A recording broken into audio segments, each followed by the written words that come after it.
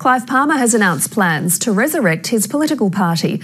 The Palmer United Party was disbanded after losing its last sitting member in 2016. Mr Palmer says he wants to run candidates in every seat at the next federal election, but he won't say whether he will recontest his former Sunshine Coast seat of Fairfax.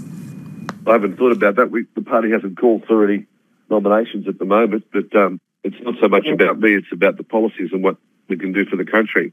I think that Queenslanders will walk into the ballot box, see Clive Palmer's name on the ballot paper and remember what he did to hundreds of workers in Townsville.